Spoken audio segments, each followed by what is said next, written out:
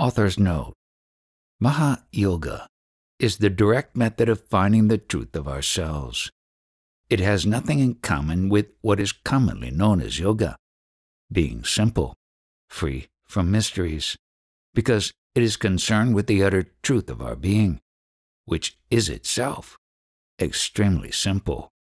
Maha Yoga frees its follower from his beliefs, not to bind him with new beliefs, but to enable him to pursue with success the quest of the true self, which transcends all creeds. Maha Yoga has been described as a process of unlearning. Its follower has to unlearn all his knowledge, because being in relativity, it is ignorance, and therefore a hindrance. This true yoga is the subject matter of the Upanishads, but the truth that is to be found by this yoga is eternal and needs to be testified to by living witnesses from time to time.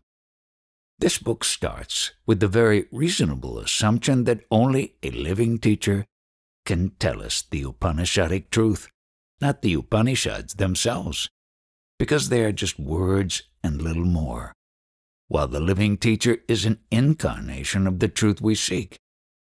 The living teacher of our age was the sage of ARUNACHALA, Bhagavan Sri Ramana, of whose life a brief sketch is given in the first chapter.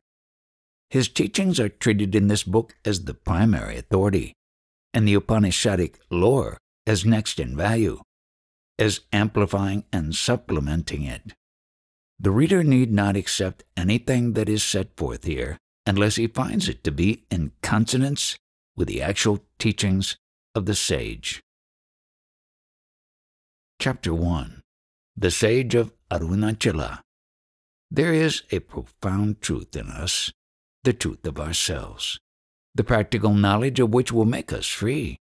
But he that would be free must seek, reverently question one that is himself free. So says the ancient lore. Thus it emphasizes the need of resort to a living teacher of the truth, of the real self, if one such can be found. The knowledge that comes by the study of the sacred lore is of little value. One can learn more and more quickly from the silence of a living teacher than he can gather by a lifetime of the study of the books. We are told by the great teacher Sri Ramakrishna Paramahamsa that there are two kinds of sages, namely those who are born with the mission to teach and elevate other men, and those who have no such mission. The former are from birth untainted by worldly desires. They win the state of deliverance about the time they cease to be boys, and they do so with little or no effort. The latter are born in subjection to worldly desires and weaknesses and have to go through a long period of sustained and well-directed effort in order to reach the same goal. The former kind of sage is naturally very rare. Whenever such one appears, multitudes of disciples and devotees are drawn to him, and they profit greatly in his presence. Bhagavan Sri Ramana is such a one. He is the last of a long line of great sages, who have renewed and confirmed the teaching of the ancient revelation. He was born in the south of India in the village of Tiruchuzi, about 30 miles from Madura, and received the name of Venkatararam. His father died when he was 12 years old, and after that he was brought up by his mother and uncles. The boy was sent for education first to Dindigul and then to Madura, which is a great center of pilgrimage. His guardians had no suspicion of what he was destined to become. They tried their best to fashion him after their own idea of what he should become. They sought to equip him for the life of the world by giving him a good education. The boy was not at all wanting in intelligence, but he was incorrigibly indifferent to his studies. He would put forth no personal effort to learn and remember. Insofar as he did learn something, he did so in spite of himself. The reason was that he had no will to get on in the world, which every boy has who is above the average. We now know that he was one of those rare beings who bring with them an endowment of spirituality, that perfection which was to make him the revered master of millions of men existed in him already, in a latent state, and it is a law of nature that a spiritual endowment makes one indifferent to worldly gains. It is because the average man is poorly endowed in a spiritual sense that he falls an easy prey to worldly desires. Urged by these desires, he takes great pains to achieve what he calls success in life. We know that Sri Ramakrishna also had an incorrigible aversion to this bread-winning education. Thus the boy Ramana gained hardly any knowledge while at school, but destiny put in his hands a copy of an ancient sacred book in Tamil, which gives detailed narratives of the 63 saints of the cult of Shiva. He read it through with fervor. We have reason to believe that he had already been a saint of the same high degree of excellence, and had passed this stage of spiritual evolution. He had, in him, the potentiality of something far higher, namely the status of a sage. When we come to the chapter on devotion, we shall be able to see the difference between a saint and a sage. For the present, we need only say that the sage differs from the saint, as the ripe fruit does from the flower. Saintliness is no more than the promise of sagehood, which alone is perfection. When Jesus told his disciples, "Be ye perfect even as your Father in heaven is perfect," he had in mind the sage, not the saint.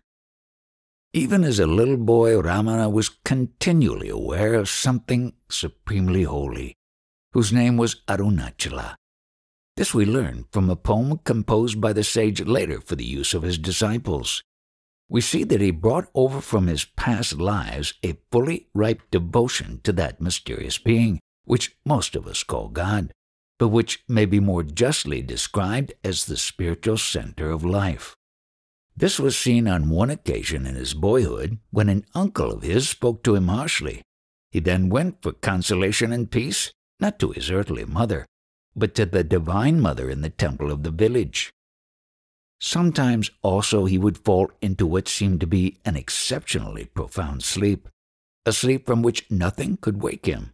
If we may judge from the perfection which he attained later, and which he enjoys in the waking state also, we may surmise that this seeming sleep was in fact a spiritual experience on an elevated plane of being.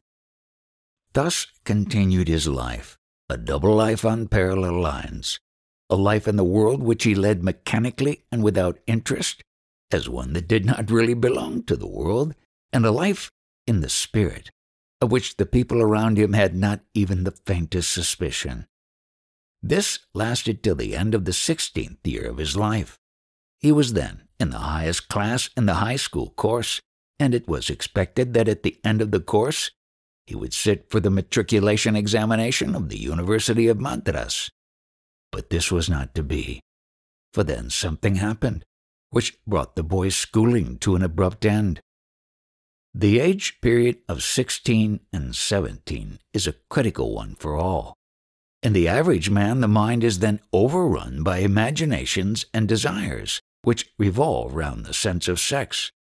But for a few exceptional souls, it is the time of the awakening to the true life, compared to which this thing that we call life is death, the life that begins with the blossoming of the spiritual perfections which are already latent in them. This we find to be the case in the lives of all the saints and sages of this world. It is also a fact appearing in the lives of the sages of the past that this awakening begins as a rule with a sudden fear of death. It is true that the fear of death is not unfamiliar to common men, for it comes often enough to them, but there is a difference in the reaction to this fear. To the common man it makes very little difference. He is led to think of death when he sees a funeral procession. Sometimes he begins to philosophize, more or less on traditional lines, but this mood lasts only until his next meal. Afterwards, he becomes normal again. The current of his life runs on the same lines as before. The born sage reacts differently to the thought of death. He begins to reflect coolly, but with all the force of his intelligence, on the problem of death. And this reflection is the starting point of a concentrated effort to transcend the realm of death. Thus it was in the case of Gautama Buddha. Thus it was also in the case of Ramana. Thus he reflected, who or what is it that dies? It is this visible body that dies. The kinsmen come and take it away and burn it to ashes. But when this body dies, shall I also die? That depends on what I really am. If I be this body, then when it dies, I also would die. But if I be not this, then I would survive. Then there arose in his mind an overpowering desire to find out then and there whether he, the real self of him, would survive after death. And it occurred to him that the surest way to find out would be to enact the process of death. This he did by imagining that the body was dead. A dead body does not speak nor breathe, nor has it any sensation. All this he imagined with such perfect realism that his body became inert and rigid, just like a corpse. His vital energies were withdrawn from it and gathered into the mind, which now turned inwards, animated by the will to find the real self, if any. At this moment a mysterious power rose up from the innermost core of his being and took complete possession of the whole mind and life. By that power he, that is to say, his mind and life, was taken inwards. What then happened is a mystery, but we can gather some idea of it from the teachings of the sage himself. We must take it that possessed by this power, which is identical with what devotees call grace, the mind plunged deep into the source of all life, and mind was merged in it. All this happened while he was wide awake, and therefore he became aware of his own real self, free from all thought movement. This self was free from the bondage of desires and fears, and therefore full of peace and happiness. The state which he now reached was just the egoless state described in a later chapter, the state in which the real self reigns alone and in serene calmness. Thus Ramana became a sage. We shall never know what that state is like until we ourselves shall reach it and abide in it. But with the help of his revelation, we shall be able to understand what it is not. From this we see that a sustained and one-pointed resolve to find the real self, which is the highest and purest form of devotion, is the means of winning that self. This is in accord with the text of the ancient revelation, which says, "He alone shall find this self, who is powerfully attracted to him in complete devotion. To him that self reveals himself as he really is." This is the highest truth of all religions. It was differently expressed by Jesus, who said, "Ask, and it shall be given. Knock, and it shall be opened." It is this very path that the sage teaches in his answers to disciples and in his writings. In one of the latter, he calls it the direct path for all, by which all the problems of life are transcended. The state that is won by pursuing this path is called the natural state, Sahajabhava. It is so called because therein the self is manifest as he really is, and not as he appears to the ignorant. It is also described as the egoless state and the mindless state. The truth of that state is revealed by the sage and by ancient revelation is the subject of a later chapter.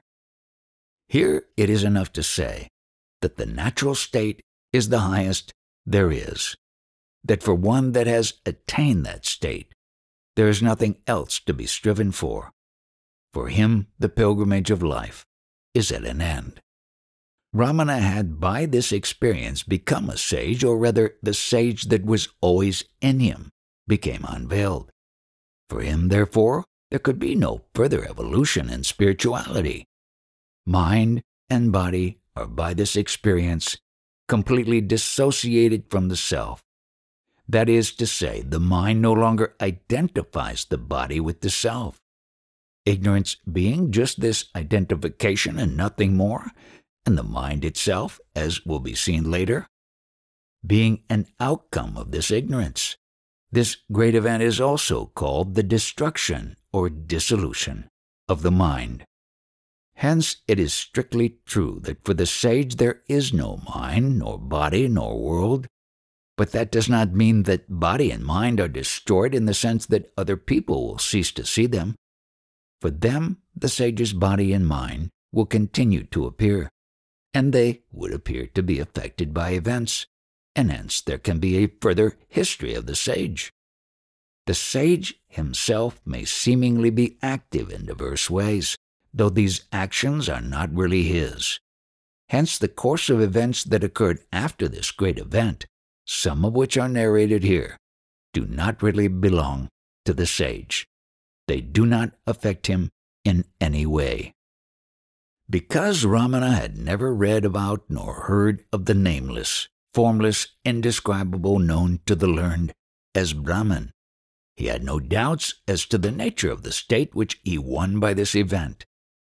Later, when he came to know that the sacred books describe the state of deliverance as that in which the self is experienced as identical with that reality, he had not the least difficulty in understanding that he himself had attained that state.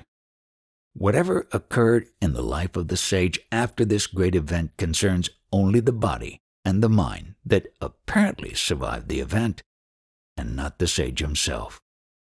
The divine qualities and powers which are inherent to the natural state became soon manifest, since their exercise was necessary for the fulfillment of the sage's mission in the world. Thus it happened that immediately after this great event, in the intervals when his mind was not wholly absorbed in the natural state, it began to feel a need of some object to take hold of. The only object that was acceptable was God, in whose love the 63 saints had found their highest happiness. So Ramana began to frequent the temple oftener than before, and there in the presence of God he would stand, while floods of tears streamed from his eyes, such tears as can flow only from the eyes of the most ardent of devotees. It is ever the earnest prayer of all devotees that they have such profound devotion as this, for they consider that a copious flow of tears is a manifestation of the highest devotion, which itself is the fruit of divine grace. We can understand this manifestation in Ramana only if we suppose that in a previous life he had been such a great devotee. Also, these floods of tears might have, in this case, fulfilled some divine purpose. For the tears of divine love are purifying, and those that shed them are exalted thereby. The vehicles of consciousness are thereby transformed. So we may presume that in this way the body and the mind of Ramana underwent changes which made them worthy to serve as the abode of a great teacher, a messenger of God. Along with these manifestations, there was also at the time an acute sensation of heat in the body.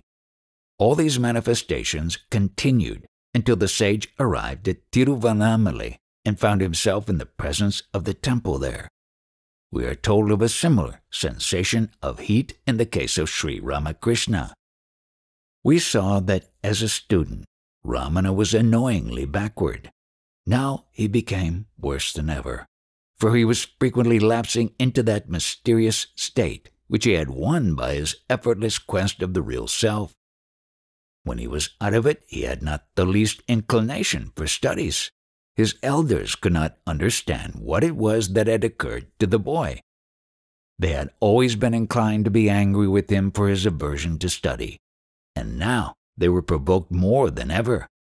His elder brother, who was himself a student then, was greatly irritated by these new ways of his. One day, about 6 weeks after his first experience of the egoless state, the brother saw him going into it when he ought to have been learning his lessons. This provoked a stinging remark from the elder one. What is the use of these things, books and other things that belong to a student, to one that is thus?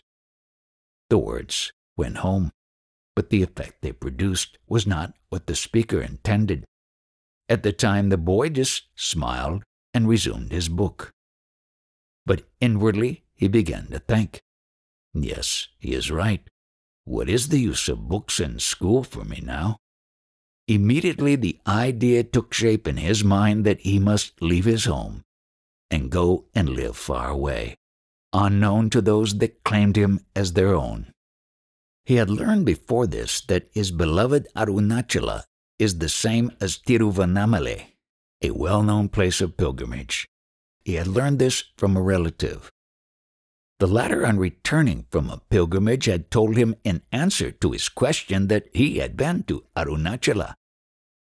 This was a great surprise for the lad, who never imagined that Arunachala was a place on this earth.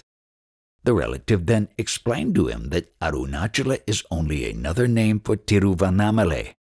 Arunachala is the Sanskrit name of the hill, which is itself regarded as God's image. The Tamil form of it is Annamalai. The place was far enough away from Madura for his present purpose, but not too far for him to reach. So he decided to leave home secretly and go there, and thereafter do as he may be guided by Providence.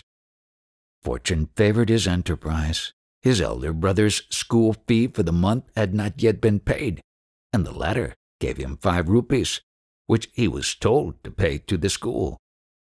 Out of this he took just 3 rupees, thinking that this would suffice for his journey by rail. The remainder he left with a letter expressing his decision to go away in quest of his Divine Father, and insisting that no search should be made for him. He purchased a ticket and got into the train at Madura, but as soon as he had taken a seat, he fell into the egoless state and was in it nearly all the time. He had hardly any appetite during the journey and ate next to nothing. He had made a mistake in planning his journey, but this was providentially set right. He had to walk part of the way because he had not money enough left. But on the way he obtained some money by pledging his golden ear ornaments and reached Tiruvannamalai by rail. At once he went to the presence in the temple and cried in ecstasy, "Father, I have come just according to thy command." And at once the burning heat in the body disappeared, and therewith the sense of something being lacking.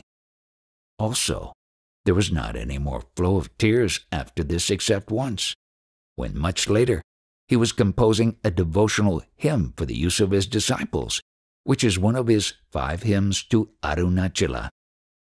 Going out of the temple, he made a complete change in his externals.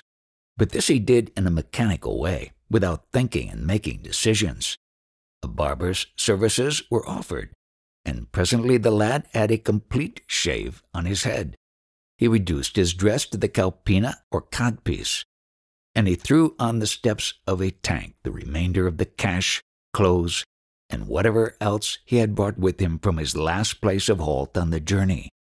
All this was done with the conviction that the body was not himself, and did not deserve to be treated as of any importance. He even omitted the bath that invariably follows a shave. But a sudden shower of rain drenched him on his way back to the temple. For long after this he had no fixed place of abode.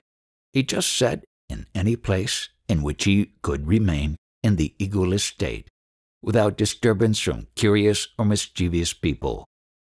For long periods he was totally unconscious of the body and its environment. The people who observed his ways took it that he was a recluse who had taken a vow of silence, and so they did not try to make him speak, and he did nothing to undeceive them. He remained silent, and this accidental silence continued for many years, so that in course of time he lost the ability to speak. Later, when disciples came to him and he had to answer their questions, he had to write his answers. But after a time, he recovered speech, not without some effort. He never lacked food, for the people recognized his exalted spirituality and were eager to supply his needs, so that they might gain the merit of serving a holy one. But he had in the beginning some trouble with mischievous boys, which, however, did not disturb his inner peace. Soon after coming to Tiruvannamalai, as a result of his continuous experience of the egoless state, he realized the truth of the highest of the ancient revelation, I and my Father are one. Thus he became a perfect sage. Now he no longer needed to enter into himself in order to enjoy the happiness of the real self. He had it all the time, whether he was aware of the world or not. He thus became able to fulfill his mission in the world as a messenger of God, or rather of the real self, there being no God but that self. It is this state of uninterrupted experience of the real self, which is known as the natural state, Sahaja Bhava, the vigorous search for the missing boy that was made by his family proved a failure. But some years after his flight, they came to know by mere accident that he was at Tiruvannamalai. First his uncle, and then his mother, came to him and importuned him to come back and live near them if he would not live with them. But they could make no impression on him. It was as if he did not recognize their claims on him. Such claims were founded on the assumption that his body was himself. Much later, his mother and young brother, at that time the sole surviving brother, came to live with him, and he let them do so.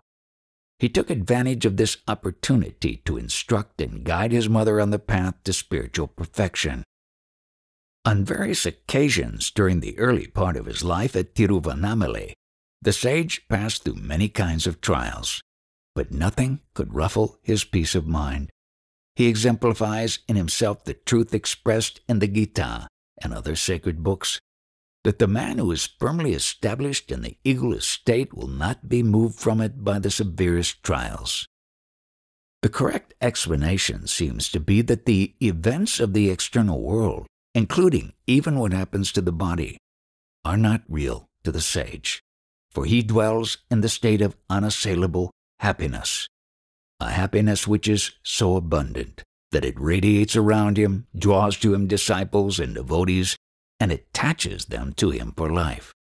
Indeed, many of them look upon him as God in human form. It is a curious fact about this sage that he had never had any book knowledge concerning the real self.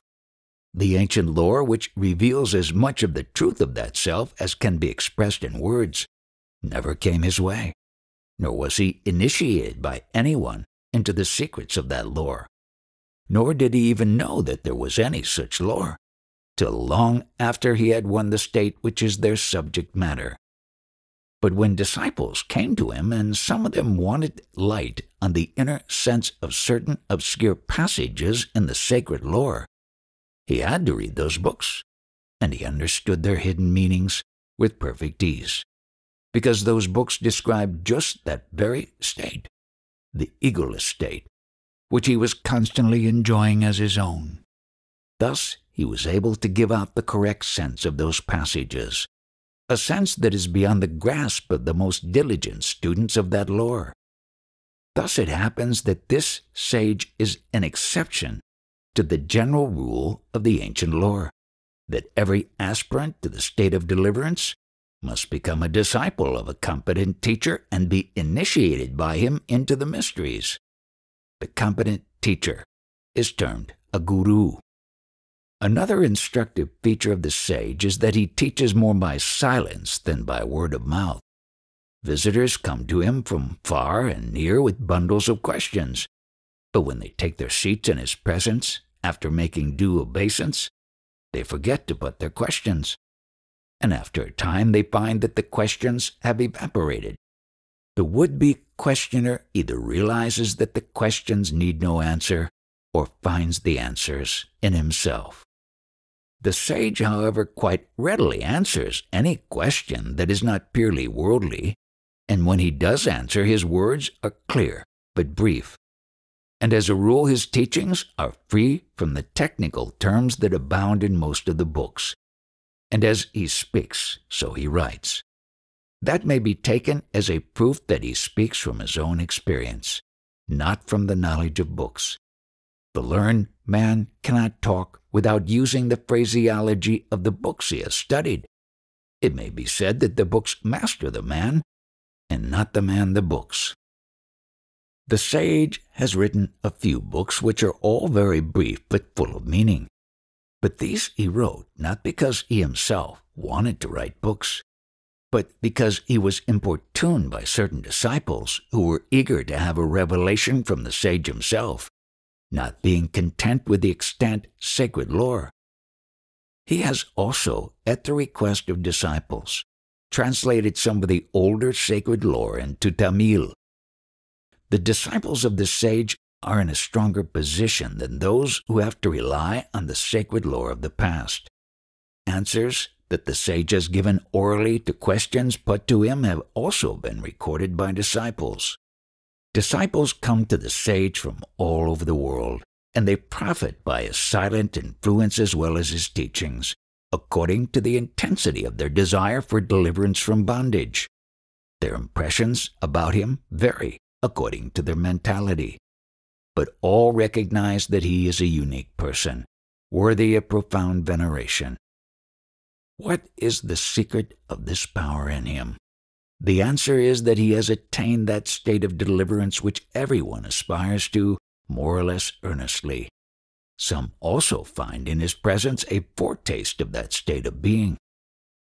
One particular trait that marks him out as unique is the fact that neither praise nor censure has any effect on him. He is neither pleased to hear praise of himself, nor pained by words of censure or detraction. This may not seem to be very important, but the fact is that other perfections of character are to be seen in varying degree in almost any good man, but not so this particular trait. Indeed, this is the one trait by which the sage can be recognized. It is pointed out that even the most saintly of men, if they have not won the egoless state, react just like common men to praise and blame. So long as even a trace of ego remains, it is impossible not to be affected by praise or blame. Only the sage in the egoless state is unaffected by them. Being egoless, the sage sees no distinction between himself and others, nor between one person and another. For him, neither sex, nor fortune, nor social status has any existence. His sense of equality is absolute. Even animals, dogs, cats, birds, squirrels, he treats as if they were human. And, incredible as it seems, in his eyes, no one is ignorant or a sinner. Many maintain that a sage alone can recognize a sage, and that therefore no one can positively assert that this one is a sage. This is not altogether true. He that is in earnest to find a competent guide, a guru, on the path of deliverance has to decide somehow whether the person he would elect be a sage or not. And if he be of pure and devout mind, he will be aided by divine grace to make the right choice. It is also a help for him to understand the profound truths taught in the sage's revelation. We have already noticed a few of the marks of a real sage. A few more will be set down later. The mission of the born sage or messenger of God is twofold. He renews and confirms the essentials of the old revelation. He also serves as a center of divine grace to his disciples, especially to those who, intuitively or through understanding of the sacred teaching, recognize him as an embodiment of God, and therefore bear unto him the same devotion that they formerly bore to God, seeing no distinction between the two. This is in accordance with the spirit of the ancient sacred lore, which is expressed in the following verse. Obeisance to the Lord of divine wisdom, infinite like the sky, who is three in one, as God, the Guru, and the real self. It seems that for one who understands this truth and becomes a disciple and devotee of the sage, it may not be quite necessary to go to the sage and live near him always. The sage transcends time and space, and is therefore everywhere. We shall now make a study of the teachings of all the sages, always giving special prominence to those of this sage. Chapter 2. Are we happy? This world is to us a means to an end, namely happiness. At least it is so for most of us. Some there are who maintain that we are here for the sake of the world, not for our own sake. What they mean is that we ought not to live for ourselves, but for the world. But that is quite another matter. The fact is that we live for ourselves in the first place, and for the world also, insofar as the good of the world happens to be also our own. That being the case, we shall have to consider some time or other whether we have found happiness, and if not, then why. We shall have to think over the question whether in seeking happiness in and through this world, we have not made some false assumptions. We begin life with the belief that happiness can be had in and through this world, and most people go on believing thus to the very end. They never pause and think. They do not take notice of the fact that their hopes of happiness have not been realized. How then can they consider the further question, why those hopes have been falsified? Not all religions and philosophies of the world can do for us what we can do for ourselves, if we pause and think. For what we get from these is just so much mind lumber, mere fashions of thought and speech which do not fit in with what we really are. For only what we find out for ourselves from our own experience can be of real use to us. Further, we can find nothing of real value even from our own experience if we do not pause and think. If these religions and philosophies just hasten the day when we shall pause and think, they shall have done quite enough for us.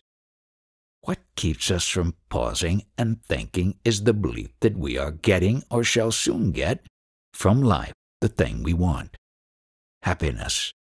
The one thing that can possibly shake this belief is experience of the tragic side of life. We are told by the sage of ARUNACHALA that this is nature's way, and he gives us the analogy of dreams to prove it.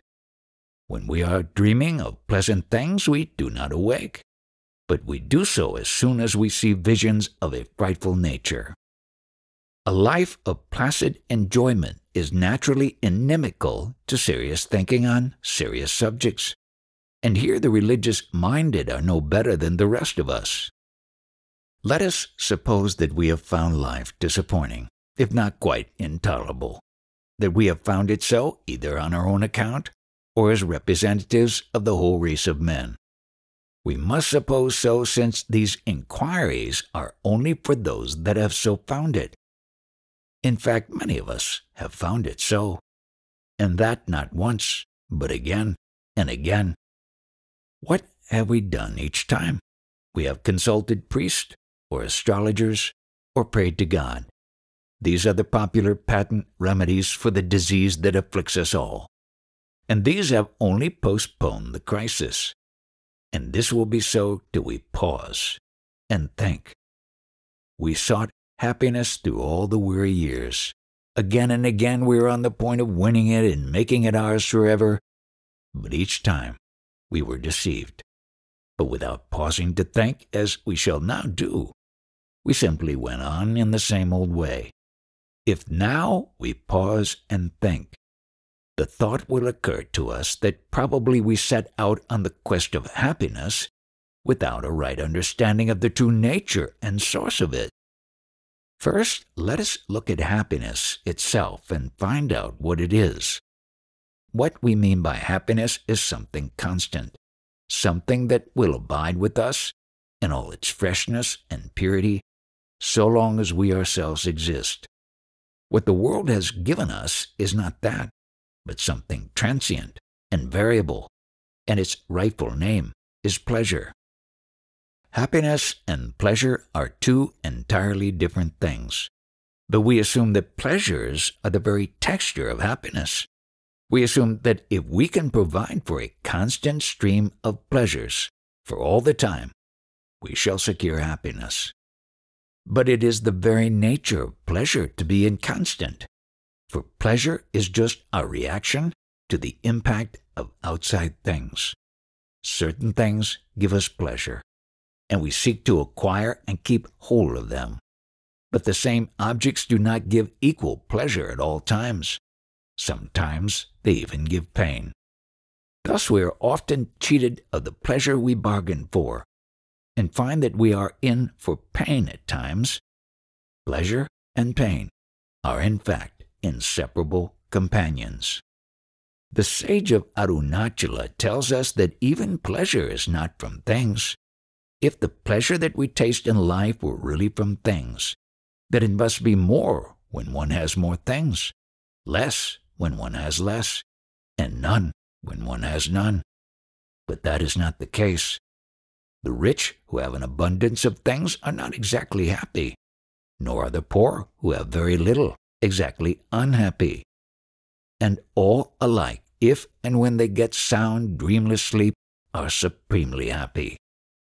To make sure of the undisturbed enjoyment of sleep, we provide ourselves with every available artificial aid: soft beds and pillows, mosquito curtains, warm blankets or cool breezes, and so on. The loss of sleep is accounted a grievous evil. For its sake, men are willing to poison the very source of life, the brain, with deadly drugs. All this shows how much we love sleep, and we love it because in it we are happy. We are thus justified in suspecting that true happiness is, as many wise men have told us, something belonging to our own inner nature. Sages have ever taught that pleasure has no independent existence. It does not reside in external objects at all. It appears to do so because of a mere coincidence. Pleasure is due to a release of our own natural happiness, imprisoned in the inner depths of our being. This release occurs just when, after a rather painful quest, a desired object is won, or when a hated one is removed. As a hungry street dog munching on a bare bone and tasting its own blood might think the taste is in the bone, so do we assume that the pleasures we enjoy are in the things that we seek and get hold of. It may be said that desire is the cause of our being exiled from the happiness that is within us, and its momentary cessation just allows us to taste a little of that happiness for the time being. Because we are most of the time desiring to get hold of something or to get rid of something, we are most of the time unhappy. The desire to get rid of something is due to fear. So desire and fear are the two enemies of happiness. And so long as we are content to remain subject to them, we shall never be really happy. To be subject to desire or fear is itself unhappiness. And the more intense the desire or the fear, the keener is the unhappiness.